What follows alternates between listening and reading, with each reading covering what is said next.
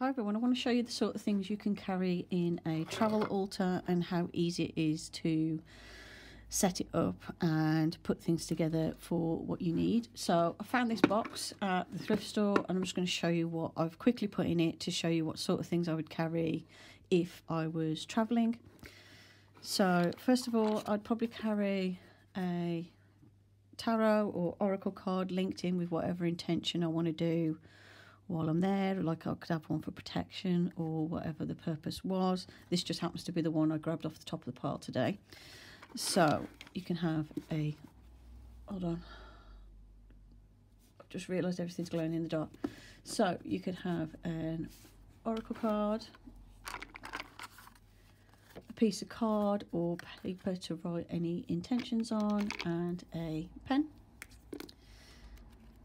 a rune or symbol or anything like that with your intention. So like this one would be protection, so maybe I wanted to be protected while on my travels, I could wear this or have it in the altar space. A candle, which can be the centre focal point of your altar to represent deity or merely for lighting when you want to do a particular ritual. You could have a little spell jar that you've set up for a particular intention. This one's a self-love jar. Bay leaves, which you can, sorry I'm glowing in the dark, 1 second. It's right if I don't lock the brightness, I glow in the dark because I'm basically milk. Bay leaves you could write your wishes on and burn.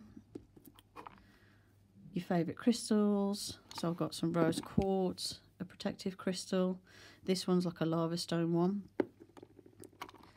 some black salt, mine's got glitter in because glitter makes everything better, but some black salt if you want to do protection working, some rosemary, again you can do the protection working while you're there, some incense to burn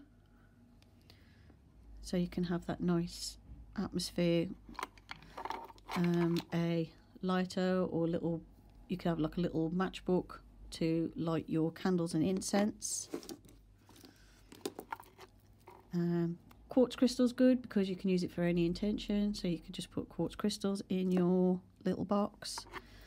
I've got amethyst because it's my favourite one and I do like amethyst for a lot of things. So you could have items like this in your box to take with you. You could also add like a string of beads if you use like prayer beads or anything like that. So there's lots of different things and you can tailor it to a specific purpose. So if you think you're going to do protection working while you're out and about traveling, then take items that you would need for that. If you're going to just do regular sort of, I don't know, prayers and things, you could just take some basic things to set up an altar and then some things to use as offerings while you're there.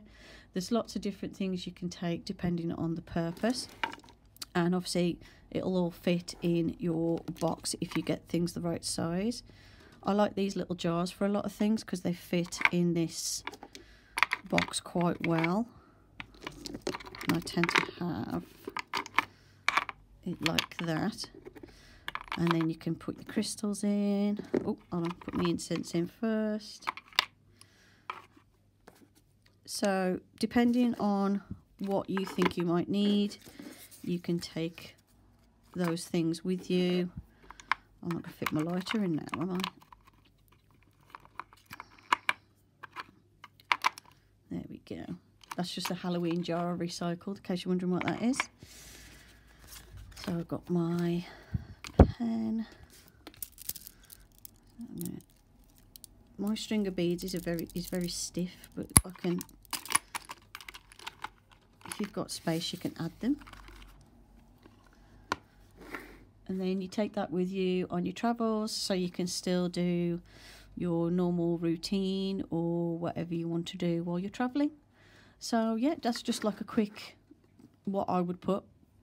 Sometimes I wouldn't even take that. Sometimes I'd just take a candle, a couple of crystals and whatever I'm wearing around my neck. So like I've got a, ooh, if you can see it, I've got a black tourmaline around my neck. So yeah, just a nice quick video for you. Hope you enjoyed the video. Thank you for watching, and I'll see you in the next one. Bye for now.